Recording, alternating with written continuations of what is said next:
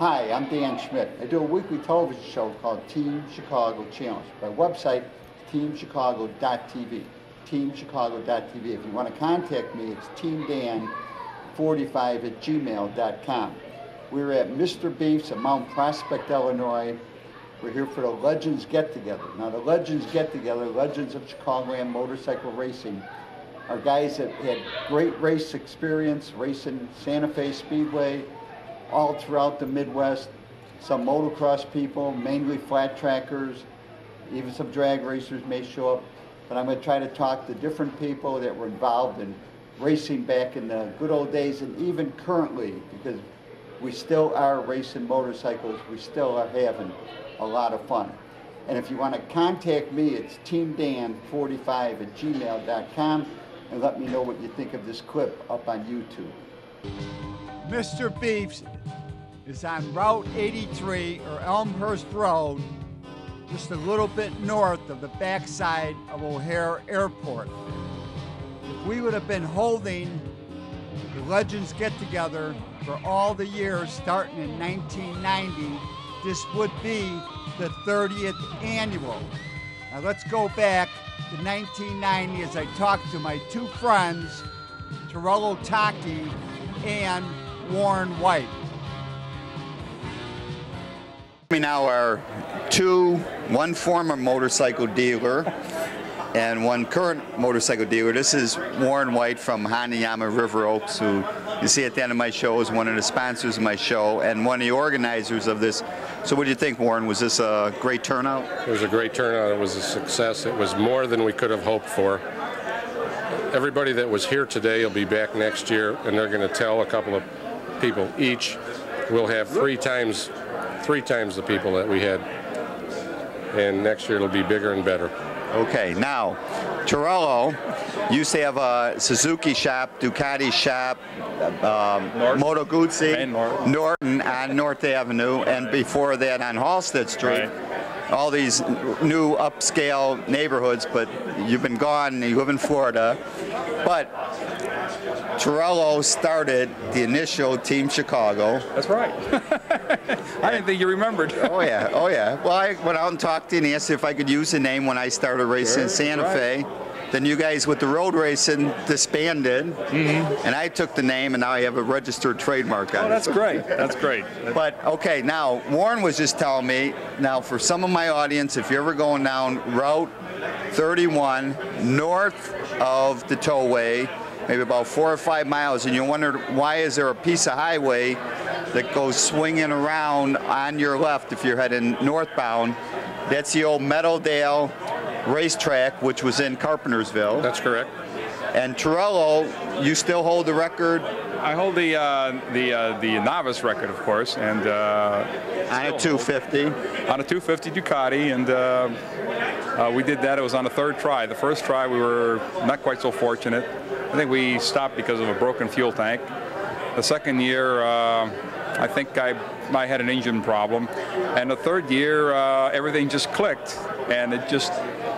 And you won the national. Oh boy, did I win the national! I think it couldn't have been a better party. I mean, it's like all that I ever hoped for is win on a home track. You know. So how good was that track? The track at that time was really pretty good. I remember a lot of the automobile drivers always complained about it, especially on the Monza wall. It was pretty rough, but it just seemed that on a motorcycle, it didn't seem to make a whole lot of difference. So I drove through there years ago, but it's one of them things that why do we keep losing tracks, or why don't we still have a track like that in the Chicago area? I think probably the biggest reasons is that no one has ventured into the possibility of how to make money. In other words, no one's ever put the effort into promotion. Well, I'll tell you. Want me to tell you why? Yeah. It's the son of bees from ABC, NBC, and CBS that ignore racing, that don't cover local sports, and they got their head in the air with football, baseball, basketball. Absolutely. Absolutely. And if we got fair, equal share of the TV time, I'm sure people would have as much interest. Oh, sure. Well, there again, too, we don't, unfortunately, we in the motorcycle business don't have enough sponsorship. For example, as you well know, NASCAR is probably attended more than any other football game, baseball game, or whatnot. However, they have sponsors like Budweiser, and so on, which of course helps promote the sports. Now NASCAR is big time. It used to be NASCAR was, hell, you had to be just above that of an animal, but now it's really, you know, big thing. It's respectable now. It's very respectable. It's more than respectable. And unfortunately, no one has seen, or no one has really put the effort into promoting, you know, really. Well, it's still TV, and that's why, I do my show, and that's why Bill does his show, and little by little, I think people will start realizing that. It's unfortunate that you know, we don't have as much coverage as we should have, because just as you said, NBC, ABC, and CBS, all they care about is football, baseball, basketball, da da da da. And while now NASCAR, since it came into its own, well, they don't ignore NASCAR. However, I will tell you that even where I moved down in Florida, and there's plenty of racing down in Florida, hell, Daytona Beach is only 90 miles away. We still get little or no coverage, even for NASCAR. But it's just the way it is. It's they seem to think that this is where all the money is, so that's where we're going to give all the press to, and they're really missing the boat. Someday I'm going to have enough money to sue the 3 networks. So. Okay, next year, Warren, for sure, we're going to be back and do this again. Yeah, we're going to do it. We're going to do it bigger and better. We may have an outdoor event. We might have a couple of motorcycle events to do it. There's a lot of these guys have been laying back in the woodwork, got away from motorcycling for whatever reason, maybe sold their motorcycle, maybe still do ride a motorcycle, but didn't know the other guys were still riding. And this just opened up, we're going to see a chain reaction here, and it's going to be great next year. And the people that showed up today had a good time, and they're wondering why wasn't so-and-so here, and they'll be here next year. Okay, great. Thanks a lot for inviting me. Thank you, Dan. Torillo, nice seeing you again. And this is a guy road racing before I was road racing. Thank you, Torillo and Warren. As we look at this lovely Triumph in front of that restaurant in Hillside, Jim Viverito is going to give the introduction to our Legends Gathering in 2005. I'm going to open this the way I did it last year. Everybody in the room knows what this is. Okay, so this year's edition of the Legends of Chicagoland Motorcycle Racing is now called to order, our annual bench racing and lying festival. And you all know what this is, and you all know this ain't no ballet slipper. It's a skid shoe. A hot shoe for the left foot only. The steel point of the left leg outrigger that gives American flat track racing its unique 3-point stance. 2 wheels in a shoe, man and machine together as one. It doesn't matter if you had it made by a man named Ken or a fellow named George, or if it was fashioned in the garage out of the hacked off end of an old Buick's bumper. A flat tracker is as naked as a newborn without it. It's the essential tool of the trade. The catalyst that binds the rider, the bike, and the track to form the sport we call flat track. And with apologies to no one, you really can't call yourself a motorcycle racer unless you've worn one of these.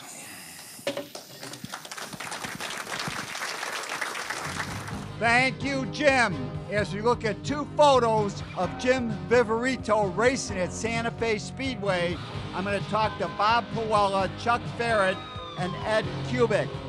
This is biker Bob Paolella, formerly from Open Road Radio, and a good friend of Dan Schmitt for God knows how many years. But Dan and I met originally when he had a coffee truck. It was called Dan's Coffee Cup, wasn't it, Dan? Right. And I was a superintendent of construction on a job downtown, and we got to know each other because of motorcycling. And also, at about that same time, I just started promoting motocross races at Turtle Park in Elkhorn, Wisconsin, back in the early 70s. All right, well, we'll get to that. Let's introduce Chuck. So, Chuck, tell me, how did you know Bob and how do you know me? Okay, well, I know you, I believe, from when your son was racing BMX, I believe, or no. No, before that, from the coffee truck. Oh, the coffee truck, yeah, but I can't remember that well. I remember when you used to go to Millburg, though, with your van. Right. Remember, you and I went to a race one time, even way up in Ohio, I think it was. So we went and raced together. You were, yes, yeah, yes, right. Yes. Yeah, Did you introduce, what's your name? Tell me your name. Chuck Feret is my name. Right. Yeah. And I've got a vast experience, like Bob, road riding. I did a 150-mile national road race in Carpentersville, Illinois. We used to be able to go out there for $3 and practice or do whatever you wanted. It was really beautiful. I remember that race too. In fact, it was Dick Mann who won one of the races out there, and I believe he was on a BSA or a bachelor's or something. There was a guy by the name of Bob Hansen out of Wisconsin. Yes. It was called Team Hansen, and he ran matchless motorcycles and road racing. And the remnants of that track are still there. If you ever go out there, you can actually walk most of the track. And if you're driving down, going northbound on US or Illinois 31, you can see some of the track. And you can once you get outside of Carpentersville. And you can see the tower. The old tower is still there. Right. Oh yeah, it was a wonderful thing. I mean, you could go there. I remember one time I had one of my road bikes, and this guy was on a go-kart, and he's clocking me, and he's like, "You're not so fast." So we go out there, I blew past that guy in that 180-degree turn. And so how many road races did you run back then? I mean, you were sponsored with Basil at A Cycle World on the Ducati. I never paid for anything. I mean, he was really good to me, you know. And that's why I thought it was funny. Well, my arch rival here was Torillo Tucchi. You remember Torillo? Oh, I'm good friends with Torillo, yes. He was a Norton dealer, wasn't he? Well, he was a Suzuki dealer, and he had Moto Guzzi. They had the shop on Halstead by Division. Then they moved to Grand Avenue. North Avenue. Where it comes together. Right. West of Pulaski. Right. And he's retired, and he's still kicking in Jacksonville, Florida. I guess he flies a plane, and he has seminars on rebuilding the plane engine. I don't know that I would trust him. Well, you know, I have a funny Torillo Tucchi true story. I went into a shop one time, and if you remember, the Nortons were not unit construction. The transmissions and the engines were separate. And at that time, Triumph for unit construction. And I says, how come Norton isn't unit construction? And he laughed at me. And he said, like, you don't know what you're talking about. All fast motorcycles have separate transmissions and engines. Tell me a little bit about putting on the motocross race in Elkhorn, 1971, because I did go to that race. Well, here's how this came about. Les Klinko was approached by Jack Morgan, who was at that time promoting the race under what was called the motocross racing circus. But he needed some additional investments. So what we did, which was myself, it was... well, you mentioned Edison Dye, or... Well, Edison Dye was before us. Okay, Edison Dye brought motocross over to this country. Right. Brought all the Swedes over, you know, Torsten Hallman and Torleif Hansen, some of these other guys. Aki Johnson. But then what happened was the AMA started what they call the Interam. And Edison Dye still promoted, but he didn't do all of them anymore. So we wound up promoting the race in 1971, and we were, you might say, artistic success, but we lost money on it because I think too many people snuck in, okay? And it did rain that day. It was a rainy day. They did pull off the race. And it was jam-packed. I mean, it was standing room only, but I think half the people snuck in, Dan, and that was one of the reasons. So then we did it one more time in '72, and then after that, the track was sold to a developer who put a golf course up there. So that was the end of... So where was that track located in relationship to downtown Elkhorn? Okay, if you were to go directly north on Route 12 and cross, I think it was called Crossroads or something, Route 12 and Crossroads, which is at the north end of Elkhorn. It was right there on the southeast corner of that intersection. And it was a beautiful track, one of the best tracks we ever had. Unfortunately, golf won out, and it's no more. And that was the end of our promotion. Right. Did you just road? How much flat track racing did you do back then? Flat track racing too. But did you race at Santa Fe? Oh yeah, I raced at Santa Fe a lot. The first day that I went out there, when Howard Teed was on a Sunday, I rode a Ducati out there. I had a Triumph muffler on the pipe backwards. It fit perfectly. I took it off and went out there with Art Varda and all the rest of them.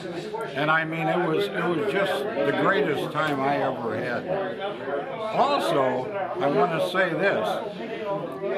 Jeff Mickey Mouse Sperry had these, and Jim Lineweber and myself were the first three riders to ride the TT track at Santa Fe when they just built it. So what year would that been that they built?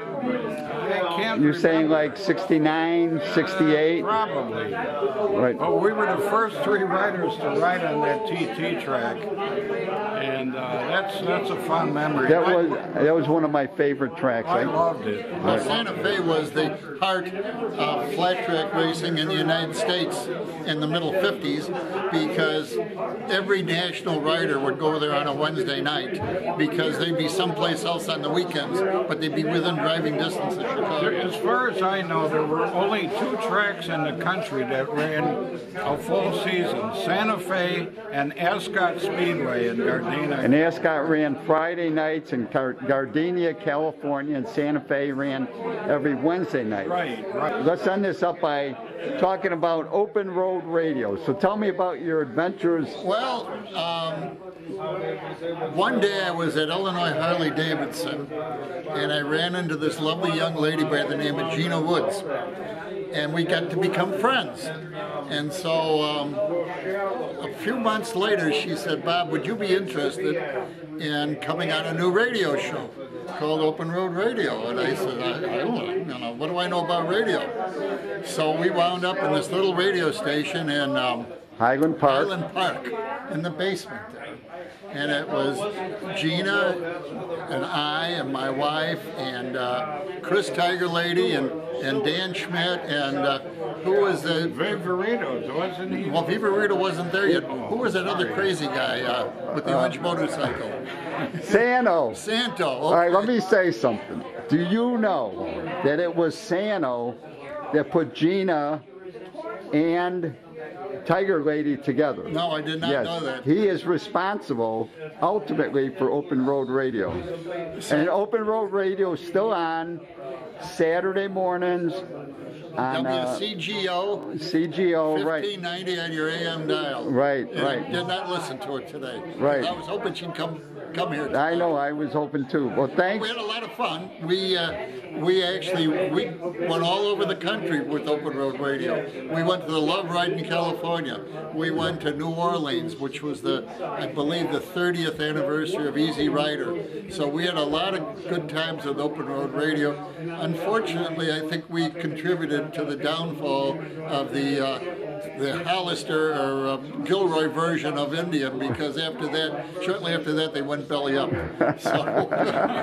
All right, Chuck, one more thing. Yes. BMX, your son, my son, racing in the early days, Right. the early days of NBL, Right, and ABA. ABA, and I think those were the two major sanctioning bodies. right. Yeah, my son and his son were pretty good My BMX son racers. raced a little bit too, but not as much as your guys' sons. But now when you see it on TV, they actually go on courses now on BMX bikes. I mean, it's almost like motocross. It's become an Olympic sport, believe it or not. Right. Any last word? Congratulations on all the years that you've been on your TV show. Dan, how many years is it now? 32. Good for you. I love it, Dan. I watch you every chance I have. I love your show. You're really an inspiration to old guys and young alike. I'm Edd Kubik. I raced at Santa Fe from 68 to 72. My claim to fame, if you want to call it that, I was just a novice racer, was that I was a two-digit novice, 44S, and I was the last person to qualify a long stroke sprint in the main program. And Dave Sell and Neil Keane were in the same heat race with me. I had a wonderful 5 times there, even though I got clobbered a couple times in a bad accident, but it was the best times of my life, and there's no money will place it, and I'd probably make a deal with the devil to go back and do it again one night. Well, tell me more about the racing at Santa Fe. How did the program run? How serious and how tough was it to make the program? Oh, the seriousness of the program was that 70 guys would show up for 32 spots. And it was for money, not trophies, and it was like, don't take my weekly paycheck away from me. And you could be sure that out of the 70 guys, there'd be at least 12 national numbers, super experts. So it was cutthroat, but actually at the end of the race, if you were one of the guys that went to the Blue Front, which was a local kind of, I hate to say, a hillbilly bar. Everybody was friends, and you all had a good time. And God, they sure spent a lot of their racing money. It was good times those days. Okay, so you're saying they would qualify. Everybody had to qualify. So you took a flying lap to qualify. Yep. And then the fastest 32 would make up 4 heat races of 8. Is that what it was? That's right. That's correct. Yeah, 4 heat races. And they had a staggered start. So tell me about that staggered start. Oh, the one time I qualified, I pulled up to the line, and Duke, who was the starter, was a real stickler for doing things right, and he yelled at me because I was in the first spot. I had gone to the riders' meeting, so I moved to the second spot, and he starts yelling at me again, and then he says, "You didn't go to the riders' meeting," and I sheepishly said no, and I found out I was the third one back, that I had qualified well for a novice, in the main program. So let's point this out. So the fastest guy would be in the first heat race and start eight bike lengths back in the corner. 8 bike lengths and the back, slowest qualifier would start up in the front. So correct. if you went to see the race, like I remember one night that Jim Rice was there on his BSA 250. He started all the way in the back, and within 2 laps, he was in front. So he just rode around because he was really that fast. Yeah, I thought the staggered start was unfair to the slow guys, because I thought the fast guy should be in the front and the slow guy should be in the back, only because the slow guy had more straightaway to pick up speed. And it was because most of the time, if you were the slow guy in the heat, that fast guy passed you right into the first turn. But it was good. If you made the program, you weren't a slow guy. No, you weren't. You weren't slow. And then the rest of the guys, I remember the next 60, because there'd be 100 riders. Oh, yeah, there could be that. The next 60 would make the B program. Yeah. In the B program, they would run 6 heats of 10. Yes. And then they would take the first 2 out of those heats and have a 12-man B final. That's right. And if you won the B final, you won $40. That much? Yeah. Well, this is when it was a $1,200 program. I remember in the Santa Fe days, I was talking to Neil Keane and Daryl Doval. And basically, if you won your heat race, you won your semi, you won your final, and the trophy dash. You know, a top guy, top racer would make $320, $340 for the evening. You know that, at Santa Fe or County Fair. But Neil Keane and Daryl Doval, at $320 a race, these guys made $10,000 a summer. So you can imagine how much racing and how many county fairs they went to. You know, those two guys in particular were, and Don Tibbin also. They were real right. They were riders. They knew how to go out there and scratch out a living racing. Right. It was the best years of my life. All right. So you were a novice for 2 years? 5 years, all 5 years. Oh, you never made junior? No. Some of the other novices. Now, you only raced Santa Fe? I raced half miles when I could get to them. But what upset the novices was like the 4th and 5th year that I raced, 71 and 72, one novice came up to me and said, "What's the deal with your number plate?" Because I was 44S. And he told me that the new rule was all novices had to be 3 digits. And from what I understood, there were only 3 novices in the United States that were double digits, 11, 33, and my 44. And they were all mad because I had a nice number. But, it was... So what bikes did you race during that time? Actually, I raced 3 different bikes. I raced my Harley Sprint. A friend of mine had a Bultaco Persang. I rode Mike Anderzek's Bultaco Persang. And then Dennis Smeal, which raced out of a BSA shop in Maywood with Dick Varner. He lent me his BSA 250. So I had experience on a 250, a Bultaco, and then my Harley Sprint. Thank you, Bob, Chuck, and Ed. As we see this poster of Carol Westweber, 3-time national champ and a champ out at Santa Fe. Special thanks to Mr. Beefs. They're on Elmhurst Road, Mount Prospect. Give them a call at 847-228-1210. They provided great hospitality and great food. To contact me, it's teamdan45@gmail.com. Let me know what you think of this clip. And remember, you can always search on YouTube with Dan Schmitt Motorcycle Racing.